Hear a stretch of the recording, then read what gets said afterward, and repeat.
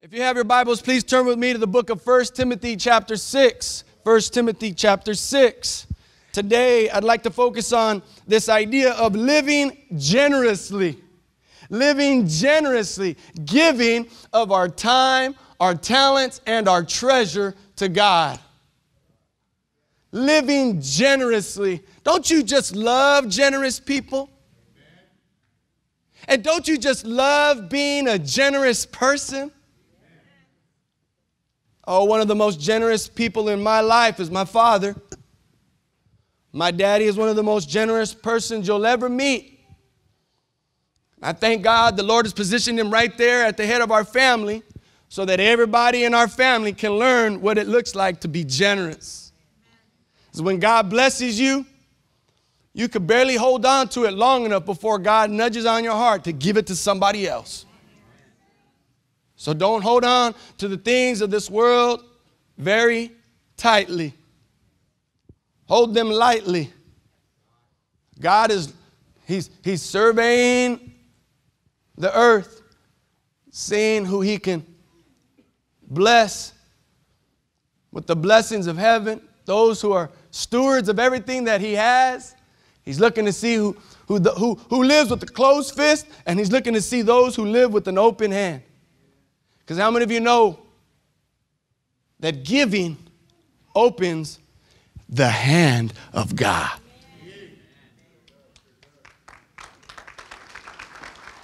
Giving opens the artery of our hearts to give.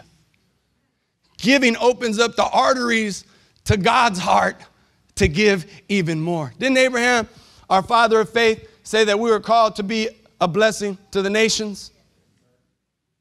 How many of you remember what we were able to accomplish by coming together and giving to those who were in need in Houston? Didn't it feel so good to be a part of that? Didn't it feel so good to raise $40,000 as a church, as a collective people, and everybody gave what they were able to give, and many gave sacrificially, and folks, when we played the music, folks were coming up here giving to God. People were coming like moonwalking, feeling so good about giving to God. Boom. It feels so good to give. And you know what? It hurts when we hold back, when we know we can give, doesn't it? Because we're worried. Oh, well, what if this happens? Oh, well, what if that happens? Well, what if Jesus lived like that? What if Jesus says, you know what, I don't... Jesus didn't live like that, and He surely didn't teach His church to live like that. If you're in your Bibles, 1 Timothy chapter 6, we're going to read a few verses real quick. We're going to see what Paul is instructing Timothy to do, this young pastor in the making. Okay? 1 Timothy chapter 6. Are you there? Are you there, church? Are you there? If you're not there, we're going to put it up on the board for those of you that don't have your Bibles.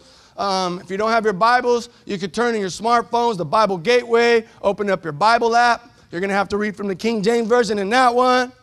All right? That's just very nice, eloquent, flowery language. But some other versions of the Bible break it down for us a little bit. Sometimes takes the fun out of interpreting and trying to understand what Scripture's all about. But nonetheless, don't lose the message. And the heart of God's Word is that we understand what God's trying to do is by reading what God was doing in His church, by reading what God was doing in His people, and that allows us to take a peek into it and see what God was saying. So in chapter 6 of 1 Timothy, we're going to see what Paul was saying to Timothy, this young pastor. Timothy was one of the proteges of Paul. Paul was like one of the apostolic pastors. He had an apostolic gift. You know what that means, apostolic? It doesn't just mean Jesus only, all right? In the Bible, apostolic means that you have the gift of calling others and commissioning them and placing the spiritual, God-ordained authority upon others' lives on behalf of Jesus. Does that make sense? So apostle means one who is sent or messenger, okay? Apo means away. And so an apostle means one who is sent, one who goes and then sends others. And that's who Paul was.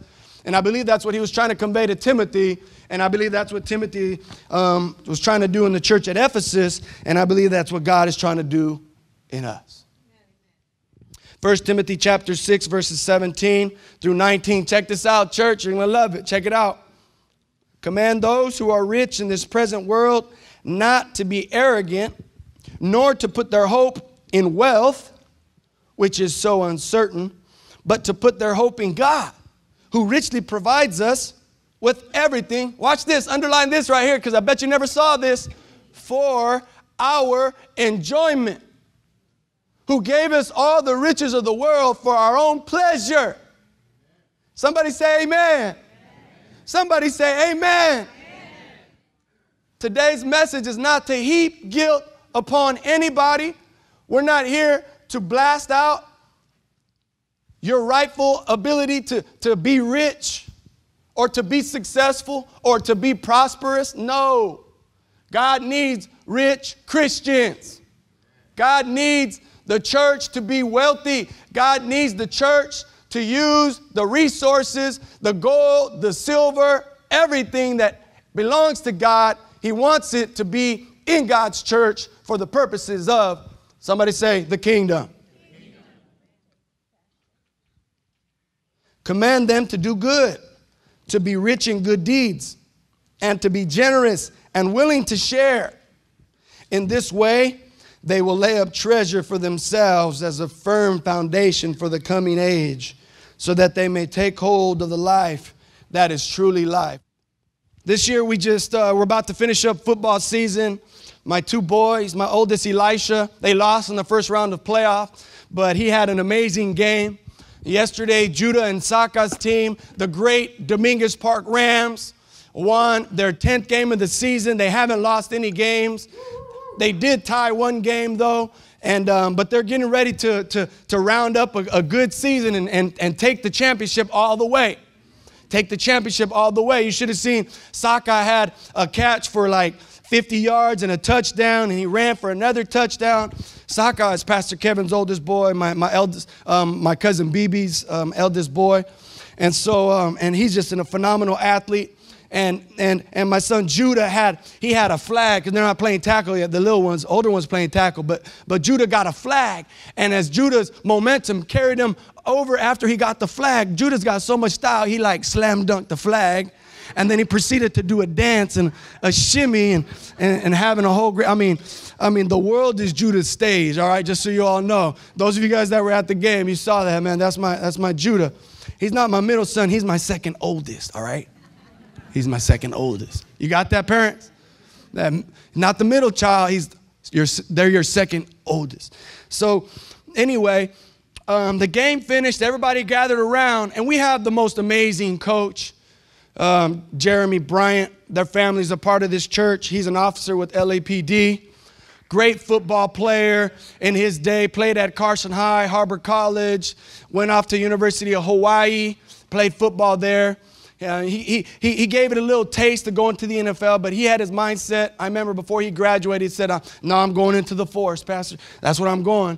And he was saved under our ministry and Coach Dave's ministry and Coach Kevin's ministry, Pastor Kevin's ministry. We led him to Christ when he was a teenager. He was such a responsible young man at an early age. Just a phenomenal person, an unbelievable man of God and husband and Christian. And he is so generous with his time. He is so generous with his talent. He is so generous with his treasure. He coaches our flag football team like he's an NFL coach. I am serious. Me, I'm a pastor. I got so many things going on. I got so many irons in the fire. When I coach, I give what I can. But I have so many other things going on that, man, I'm scrambling before the game to try to put my lineups together and my practice itinerary. JB, he's got an itinerary at like 4 in the morning. He's texting all the parents at like 5 a.m. Like, parents, good morning. We got practice today. I mean, he is so generous with the way he gives. He's understood what it means to utilize everything that God has blessed him with. And he is such a blessed man, and he's got such a beautiful family, a blessed family. But the purpose of me sharing that is not to put Jeremy on a pedestal, but it's to convey the effect that it has had on our whole team, including all of the families. Now, parents, raise your hand if you ever have been a part of some kind of youth Parks and Rec team. You got a kid, a nephew, a niece, maybe a grandson, a granddaughter. Maybe you played at one point in time. Raise your hand right now if you have participated in some way, amateur sports at any level. Raise your hand right now. Raise your hand. Raise your hand. Like 75, 80% of us. Put your hands down. Well, let me tell you the effect that the way Coach Bryant's living generously has played out in our team. When parents do snacks, moms normally say, okay, let me go to Albertsons, let me go to Costco. How many kids do we have on the team? Let me get some fruit snacks. If you're a health nut, moms are like, no sweets, no candy. I'm bringing oranges, watermelon, banana, and water. We got some parents that do that and organize snacks that way. If you lift it up to me, I'm going to go to the candy store and buy up the whole candy store and give them all to the kids after the game. Boomy's giving me the evil eye, and I'm not even going to look over there. The way our team does snacks, man, we don't deal with fruit snacks. Nope. Sorry, parents. We had one parent show up with nachos, homemade chili beans. She had hot dogs that they had grilled. The grandfather even took special pictures of each player on the team and gave each parent, each family, a massive package that would otherwise cost like $50 or $60. I'm not kidding. So then another family, yesterday, after our 11th game of the season, it was time for snacks. I said, the kids are like, what are we having for snacks? And I said, over there, under the canopy, closest to the street, the Tuioti family is providing snacks. We went over there. How come we had ribs? Why did we have burgers, hot dogs, barbecue chicken, Samoan style? And you know me, God forgive me, Rev, call me Rev. Rev, come over here, Rev. They served me a plate that was like a mountain high. It was like heaps of, that was like $25, $30 plate right there. They just, come here, Rev. We take care of you, Rev. I felt embarrassed. It was an embarrassment of riches. I mean, snack duty on our team, it's been taken to another level. I feel sorry for all of you who heard this message now. You're going to be thinking in your mind, good Lord. We're going to go right back to fruit snacks and water and a granola bar, and we'll be good. Praise God. Stick with that. Stick with what you know. But I feel sorry for whatever parent has snack duty next week at our last game. I'll just leave it at that. How are we going to top that? But you know, the Samoan culture, man, they have a gift of hospitality, don't they? The Samoan culture, it is ingrained in them to give you the best that they have. It's in their culture. It's in their DNA. They will sit you down if they know you or don't know you.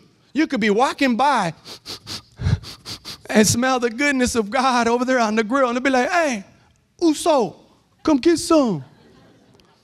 And you'll just be like, oh, hi, my name's Josh. Hey, here you go, bro. Take a drumstick for the road. No guilt. So I'm feeling all guilty yesterday during snack time. We're already like 30 minutes into snack time. The snack time wasn't just grab your paper bag and go. It was like sit down and enjoy a massive feast. So I'm feeling all guilty about it. I look in my pocket. I'm like, I got $20. At least I could do is contribute, at least for the big, huge plate they gave me. We're like, hey, it's $2 here. $20. He goes, Red, don't even. Keep that. I was like, All right. Put it back in my pocket. Because you know, when you're generous, when you're generous, when you have a heart that is prone to giving, you don't even think about the money. What about folks that are tight though? What about folks that are tight? They give, but they're looking over there like, man, that's like $15 worth of my meat, man. Like. But those who are prone to give, they see that the meat's almost gone and they're already talking about, hey, go to the store, go buy some more meat. We got to get more meat. When you give, you've already considered the cost. You've already counted what it's going to take to give from your heart because of how grateful you are. You know when sheep are taken care of and they're watched over and they're led to green pastures and by still waters? Did you know that when it's time to give and the snow melts away and it's springtime and the wool kept them nice and warm during the winter, there's going to also be a time for them to give too, right? They give of their wool. Fed sheep that are taken care of, will always give when it's their time and opportunity to give. What if we as a people, what if we as a church were looking for those opportunities to just give generously and live generously and to give everything that we have in order to bless other people's lives and to be a part of what God is doing? Did you know you're rich? Do you even realize how rich you are? Have we ever stopped to think about how rich we are? Did you know that the United States of America is in the top 6% of all the world in terms of the riches of the world, in terms of the richest nations? The United States of America is in the top 6% of the world. That means that there is another 94% around the globe, around the world, that doesn't even have anything that compares to what you have right now in your possession, in your bank account, at your home, in your garage, in your storage, in your retirement, in your incentive package waiting for you to retire. I am so rich. But sometimes we're so caught up in looking at others, trying to figure out how I can get on their level. Oh, how can I get on that level? And there's nothing wrong with being prosperous. There's nothing wrong with having possession and wealth. There's nothing wrong with that.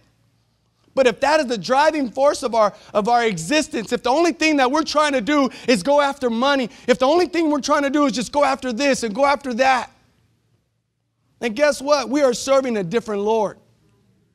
But since we serve God, and since we serve Jesus, and He is our Lord, and not material wealth, not possession, not any of these other things, He says, I'm going to bless you because I know you're going to bless others. Because I know you're going to use the wealth, the riches that I've blessed you with to bless the world, to bless those who are in need, to meet the needs of not only the body of Christ, but also people around the world. That's why it's such a blessing for us as a church who have learned from our pastor to give to missions. You know, some of us that haven't even been able to enjoy our wealth yet, or enjoy our riches, or enjoy the money that we never had growing up. We're so fixed on holding on to that we haven't come back full circle and learned how to give yet. Oh, we haven't enjoyed it long enough to learn what it means to now be generous and start giving it away. My time, my talent, my treasure.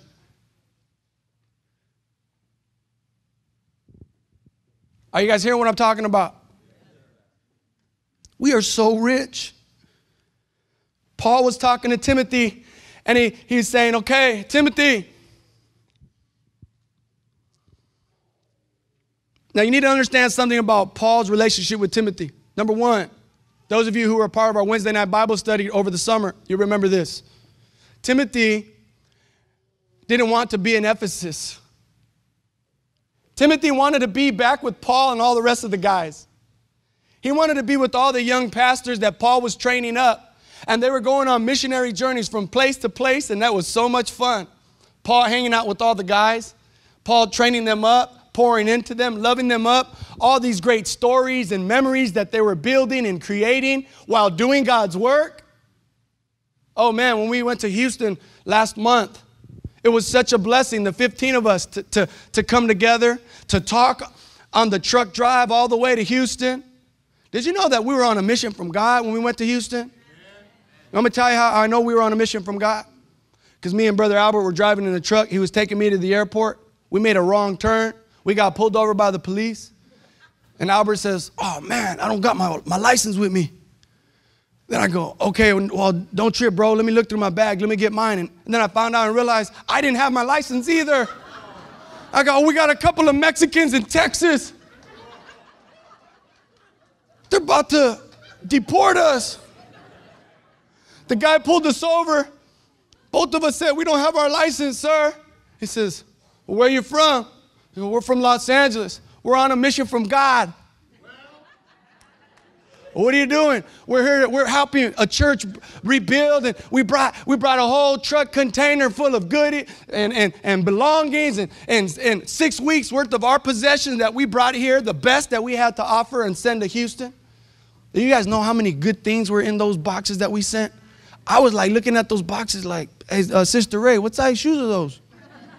Sister Ray was like, oh, Pastor Josh, get out of here. Get behind me, Satan. I was tempted. And the officer says, all right, well, hey, I was just pulling over to warn you. You can't make a turn right there from the wrong lane. He goes, and all right, you guys, hey, keep doing what you're doing, man. God bless you guys. We're like, bless you too, homie. We pieced out of there. That's how we knew we were on a mission from God. Paul and Timothy had the relationship that was embedded. The context of what we're reading here today was that Timothy wanted to leave Ephesus and go back to be with Paul and the young guys. But Paul saw that there was something. He saw the talent. He saw the responsibility, the maturity in Timothy. And he says, Timothy, I'm going to go and we're going to go do some work. We're going to be traveling around helping build and strengthen all these other churches. And I'm going to be back. So you're going to be the interim pastor. You're going to be the person in charge around here for right now, okay? But I'm going to be back. Don't worry. Well, guess what? Temporary turned into permanent. Paul writes to Timothy right here in this letter we see. He says, now, Timothy, I'm not going to come back the way I initially intended to come back. And I need you to stay. And I need you to build up this church called Church at Ephesus, the Ephesians. I need you to instruct them on some things.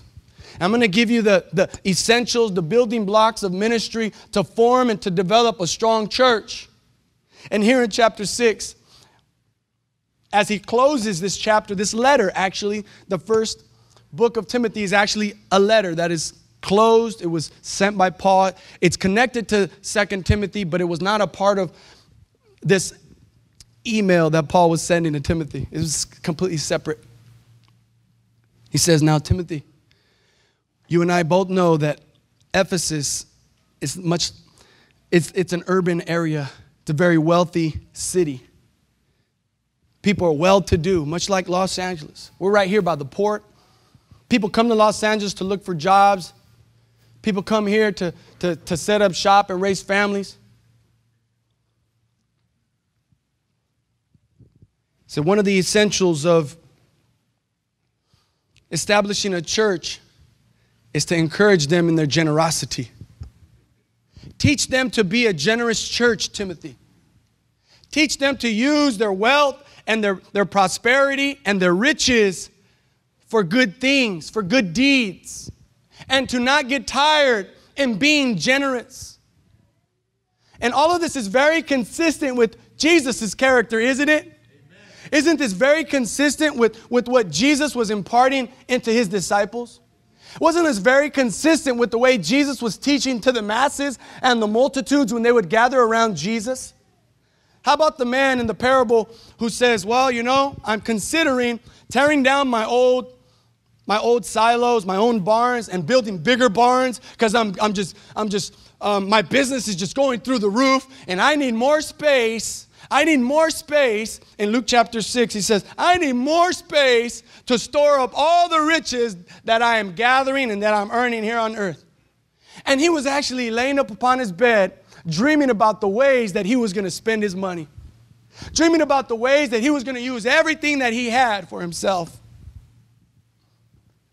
Jesus says, you fool, don't you know that tonight your life would be required of you? Jesus, when he came to this earth, he came with nothing but himself, his life, his birthday suit. And when Jesus left, he went the same way. He didn't take everything that he had gained here except those lives, except those disciples, except those whom God had given to him and entrusted into his care. Jesus took them all back in his heart to the Father with him. He left all material possessions. Jesus was rich. Jesus was wealthy. I'm talking financially also. He and his disciples, they were well taken care of. There were so many wealthy people in the ministry of Jesus, his followers, the multitudes, his disciples, many women who were wealthy, who were just given everything that they had to see to it that the kingdom of God was established and that Jesus and his crew had everything that they need. Jesus, when his disciples traveled, they didn't stay at Motel 6. They stayed at 5-star hotels. They stayed at the homes of wealthy people that took care of them. And they enjoyed everything that they had. And when they saw a need, they met the need. That was Jesus' life. That was the character and the consistency of who Jesus is, who he was, and who he is calling us to be. Some of us get so concerned and we live such reserved lives. We're so conservative because we're so worried and preoccupied with this world. We get so scared and worried about the stock market. We get scared and worried about natural disasters. When things happen, people start pulling all their monies out of stock. They start pulling their monies, protecting everything that they have, and start being so preoccupied and concerned with our material wealth in this earth, as opposed to saying, where is the need? Instead of, oh, the stock market is going to drop because of those earthquakes. Okay, let me see where I can put that money invested in the kingdom. Let me see where I can send some money to Puerto Rico and help them rebuild and help churches rebuild and communities rebuild. Did you know that's what we did? Do you know that's how we use part of the funds that we raised? We sent money to Puerto Rico and Mexico to help rebuild churches. We've sent money all over this world. Do you remember the tsunami of Samoa when we raised a massive collection, $12,000, and sent it to Samoa? Do you remember when the tsunami hit Japan? We did the same thing. We raised up as much money as we could and we sent it straight to Japan. Didn't even think, didn't flinch, didn't bat an eye. We just raised that offering and we cut that check. Boom. It was in the mail. When a person gives their life to Jesus, God begins to transform the person's life. He begins to transform their value system. He begins to transform and challenge the principles that they once lived by. When you become a Christian, you should become the most lavish, the most generous, the most giving person around. We should become the most generous of all. Because we're able to remember who our God is. We remember what Jesus has done for us. And we live our lives full of gratitude, minus the attitude. We live our lives that focus on a God who is lavish and who is generous and who is good and who is great and who is just abundantly overjoyed to keep blessing his people because he knows his people continue to bless and give from their hearts and from their substance. Let's not sit and think about the bigger barns that we need to build for our own purposes. If you're going to build bigger barns, build them so that you could bless others. I love what Paul is telling Timothy. Command those. He didn't suggest. He says, command those who are rich in this present world not to be arrogant, nor to put their hope in wealth, which is so uncertain. It's here one day and it's gone the next. But to put their hope in God. How many of you want to put your hope in God? How many of you want to put your hope in eternal things? How many want to put your hope in heavenly things? How many want to store your riches in heaven? by the lives that you're able to touch with the wealth that God has blessed you with. You remember when your family didn't have anything and how blessed you are now, owning your own home, having our own places? Our kids have their own rooms. Some have their own beds. Even those of us, like when I was growing up, sharing bedrooms, my parents were still the most generous people I ever knew. My family, some of the most generous people you ever meet. And that's a blessing. I'm not trying to say anything about my family. I'm saying I've been able to learn from them. I've been able to learn from my parents or from my auntie, my mother-in-law, our whole family. It's such a blessing. When we give cheerfully, amen? Not reluctantly, not begrudgingly. Don't even give waiting and expecting, okay, God, what are you going to bless me with now? Because I need that, God, so I'm going to do this so you can give me that. Don't give that way. Give willfully. Give because you want to. Give from a joyful heart, a cheerful heart. And God will bless you in return. How about when Zacchaeus got saved? He came down from that tree. And Jesus said, hey, Zacchaeus, let's have a party at your house tonight. He says, okay, let's do it. He gave his life to Jesus. And he said, everybody that I've wronged, everybody that I've taken wrongfully from and exacted even greater taxes than I should have, I'm giving 4 times back to each person. That's how rich he was. But when God changed his heart, he decided to be the most generous person in the whole town of Jericho. Because God did an amazing work. You know what always trips me out too is, and this is not saying anything about anybody else, but we got to be careful when we say things like, and God bless those who can't give. Because I don't believe that. I believe everybody can give. I believe everybody can give something. I believe everybody can give something of their time. Everybody can give something of their talent. Everybody can give something of their treasure. I believe people, even if we don't think that we have an earthly treasure, we don't have any money to give. Oh, we do have something to give. We have money to give. We just don't want to give it. We're holding back. We're being reserved. We're not remembering who our God is. And I'm not saying we got to be like that prosperity gospel, the prosperity church that says, I know you gave $500 right now. Can you give another $500 and give another $500? And if you give this next $1,000, oh, God's going to grant your wishes and answer your prayers. And we're not saying that today. God doesn't want anybody overdrawing their bank account. God doesn't want anybody giving out of guilt.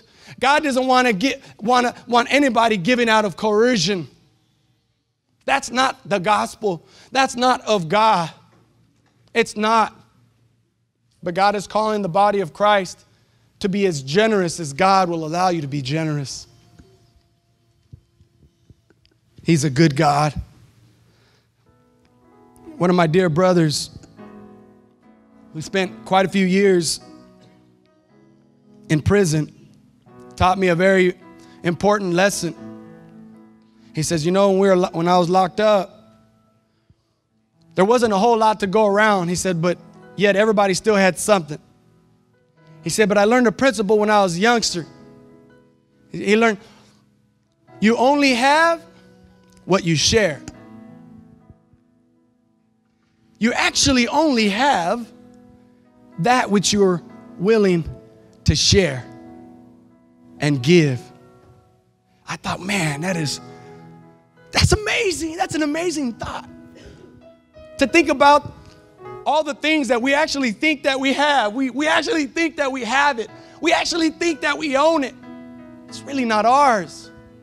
It's really God's. He's waiting to see what we're going to do with it. We don't have anything unless we learn to share it.